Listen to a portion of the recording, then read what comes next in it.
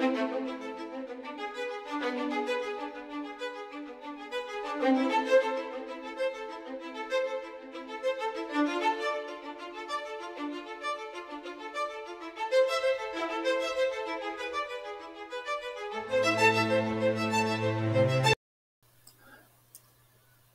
there, welcome to the Sonnat Puzzle. This is a slightly mathematical problem, and the goal of this puzzle is to find a certain equilateral polygon. These are examples of equilateral polygons. All their sides are of equal length, although the angles might not be. For a whole number n, beta is the angle, so that beta is 360 degrees divided by n. So rule number one, design a tile which is an equilateral polygon, as we discussed, but all angles are multiples of beta. Now don't worry if that sounds complicated. Here's a simple example, a rhombus. For n equals 10, beta will be 360 degrees divided by 10, that's 36 degrees. And here we have the angles of that rhombus.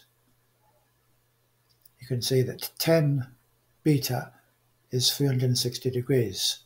So 5 beta is 180 degrees.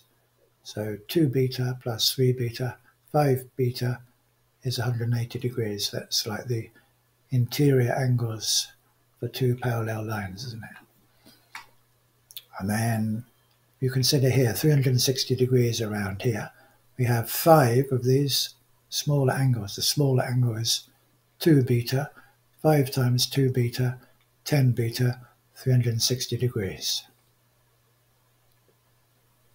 That gives you an idea of how you can put together these equilateral polygons. Rule number 2, you have to arrange n of these tiles to fit in an n-sided regular polygon.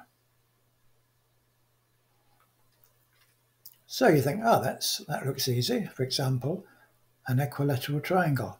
For n equals 6, 360 degrees divided by 6, 60 degrees. We have to use 60 degrees angles. Here we have our equilateral triangle, and n of these, 6 of these, can be fitted together to make a n-gon, a hexagon. But no, rule number 3 says all n rotations by angle beta of the tile must look different. So here there's only 2 different orientations of the tile in the hexagon. And why is that? That's because the equilateral triangle has rotational symmetry of order 3.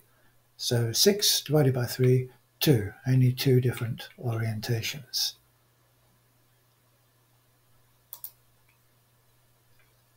So what about this shape?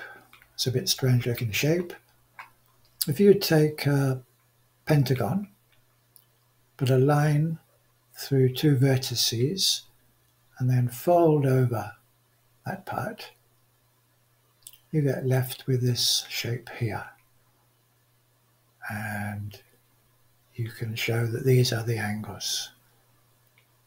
N equals 10, beta is 360 divided by 10, 36 degrees. These are the angles of this shape.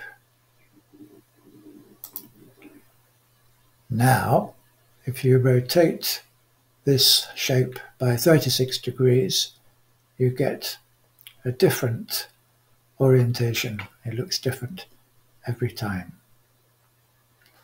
So, could we arrange 10 of these tiles to fit into a regular decagon, a 10-sided polygon?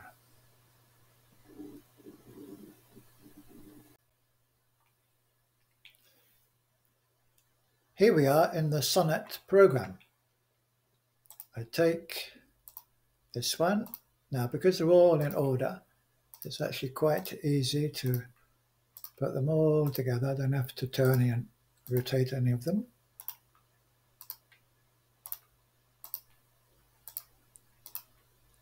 And there you can see all put together. 1, 2, 3, 4, 5, 6, 7, 8, 9, 10. We have a 10-sided regular polygon, a decagon.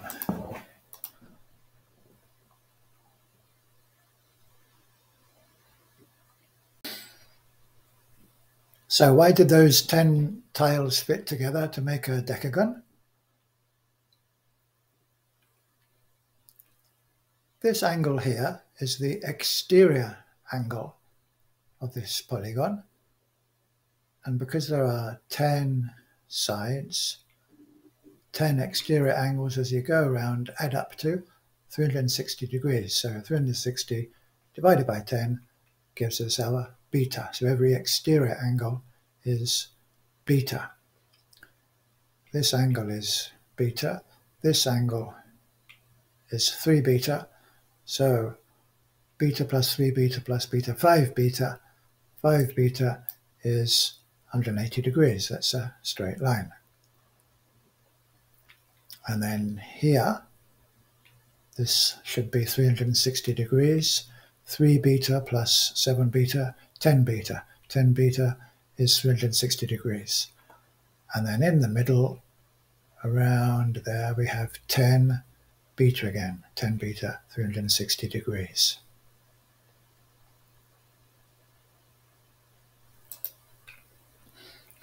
Now, what about this shape? This one doesn't have any symmetry, but there's no flipping allowed. You're not allowed to turn it over. For n equals 12, beta is 30 degrees. So all these angles are multiples of 30 degrees. So could 12 of these tiles fit into a regular dodecagon, 12-sided polygon?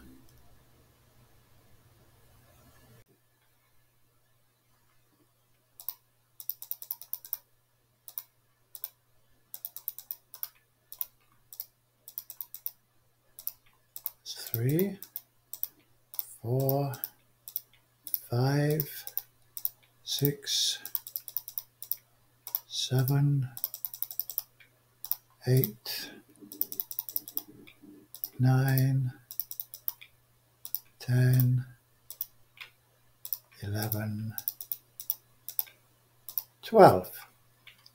So there we have 12 of these shapes all put together, 12 different orientations to make a dodecagon. Now, is there a different way that we could put them together instead of just putting all with the most acute angle all together in the middle? Let's try putting, say, this 60-degree angle in the middle.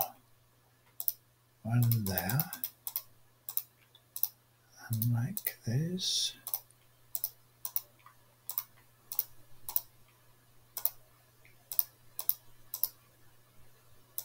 Now, what about all these gaps around here?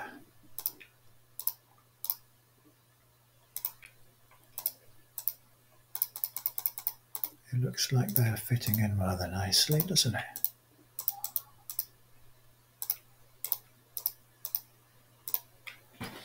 So again, we have all of them, 12 of them put together into a dodecagon. And although we're not going around in the same kind of sequence, only once has each orientation been used. So that obeys the rule. Here's another possible solution for n equals 14. More complicated one. But again, 14 of them rotating around like that form a 14-sided regular polygon, a 14-agon. So this looks too easy. What is rule 4? Rule 4 says the tile must be a convex polygon. So these red lines mark where you have concave areas in a polygon. So all these 4 polygons are concave. These 2 are convex. That is, every interior angle must be less than 180 degrees. None of our solutions so far satisfy Rule 4. All these interior angles are greater than 180 degrees.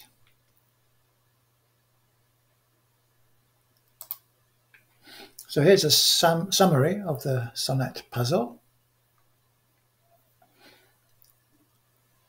I'm not sure how difficult the puzzle is. I have one solution. There's no tricks. I didn't exactly solve it. I found the solution and then I invented the puzzle. And maybe there are lots of solutions, I don't know. So good luck with that. And look out for the Sonnat video. Be coming out in April or May of 2023. This picture's got nothing to do with the puzzle, by the way. So if anybody finds the solution, just let me know in the comments below. Thanks for watching then. Bye-bye.